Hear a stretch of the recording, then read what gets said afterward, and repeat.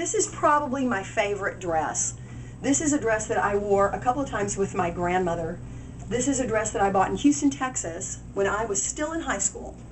This was made specifically by hand for somebody named Elizabeth Shell. That is her name inside this dress. I'm going to turn this dress inside out so you can see the fulsomeness of the artistry. We've got some little linen bows on the shoulder. They're only slightly padded, but they're very tightly constructed. These are mother of pearl beads. This is hand beaded. Every bead has been put, this is not a pattern that was sewn onto the dress. Every single bead that you see on this dress was put there by hand. This is an embroidered dress. It's got a little bit of linen piping, 100% linen. I'm going to show you something interesting about this dress. This is 1950s. And like I said, I bought this in Houston, Texas when I was still a teenager. I wore this when I was a senior in high school. I wore this dress. And I wish I had photos of me wearing it, but I don't. You'll note this little cotton panel, curiously, that's underneath this hand-sewn dress. You can see the seam finishing here. The pattern was cut with pinking shears. This is hand-sewn. This is handmade. And one of the other lovely little features about it is you can thread your bra strap through here. Let me show you this little feature that's so odd, that no longer is in American women's fashion. See the little snap? You thread your bra straps. You thread this under your bra strap to keep your bra strap from creeping out of the sweetheart picture perfect little neckline there.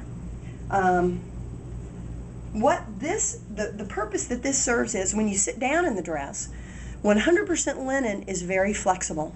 And if you sit in linen over time, or sit for a long time in linen, it will balloon, especially where your big butt is. And you don't want to walk around with a big balloon butt. This catches your butt and keeps it from stretching the linen that's underneath, which is the reason that this dress has kept its shape so royally over all these many years. I've worn this dress 6 or 7 times. I always wore it while holding my breath and saying a prayer that I wouldn't get any food on it. I never wore it to anything where it was going to be burned with a cigarette, or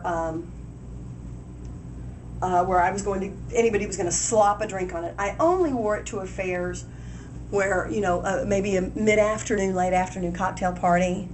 I wore it to a couple of screenings when I was in Texas. What? Which ones? I think I wore it to the screening. It wasn't a premiere, so to speak. Alamo Bay was the very first movie I ever appeared in. And I was such a rube. I was so green. I didn't know that a screening is not a premiere. So I wore this dress. And of course there wasn't a pap to be found.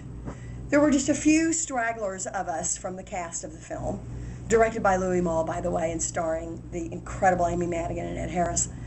They were not there. This was a little multi-mall. This is a multi-screen in Houston. But I wore it, and I felt like a movie star all night long. Even though nothing really happened. We just watched the movie. This is Elizabeth Shell's dress. From Elizabeth Shell to me, to you.